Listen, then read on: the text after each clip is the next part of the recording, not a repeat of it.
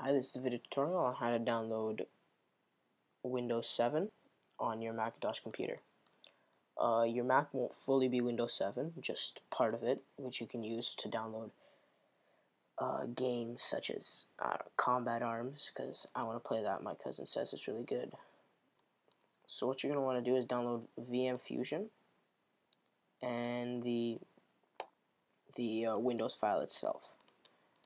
How you're going to do that is you're going to open up your web browser, go to bookmarks. No, you don't go to bookmarks, and you're going to want to go to this page and this one. So this is the Windows 7 file itself.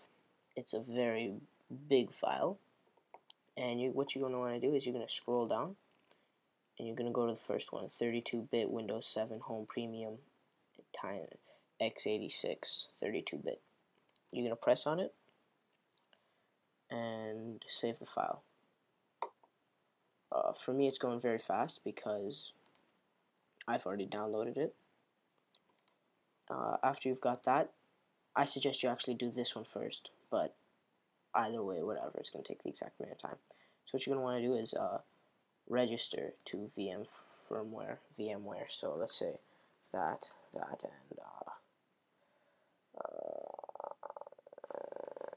let's see if I can do this. Does it have to be a real thing?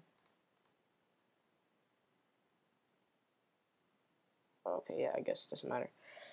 So type in that, and that. Create a password. And then when it says, how do you currently run Windows on your Mac, you're going to write, I don't yet, because obviously you don't. You're going to agree to those and uncheck that because that's just spam.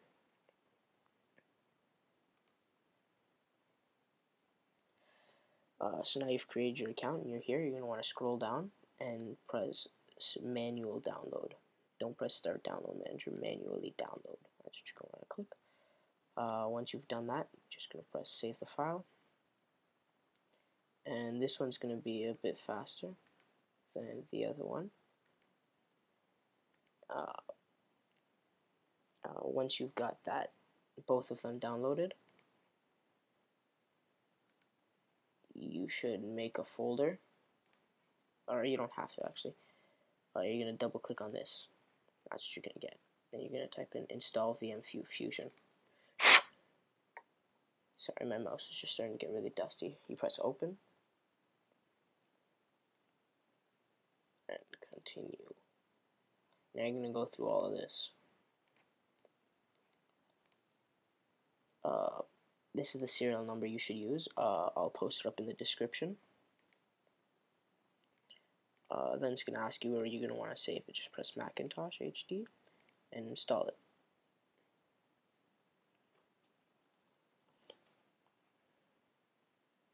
Okay, and I'll come back when it's ready.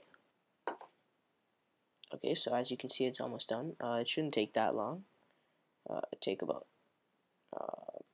2 minutes, something like that. It's not a very big file. Not a very big file at all.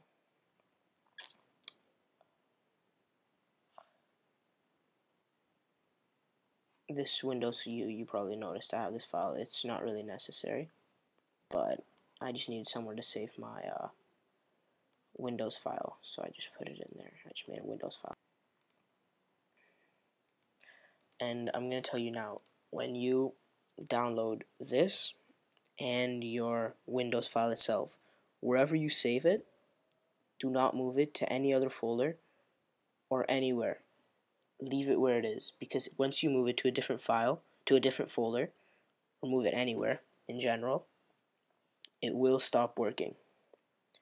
Okay, I've done it before, and it will stop working, and you will have to do this whole, and you will have to set it up all over again, and it's a pain in the butt because it takes a little bit.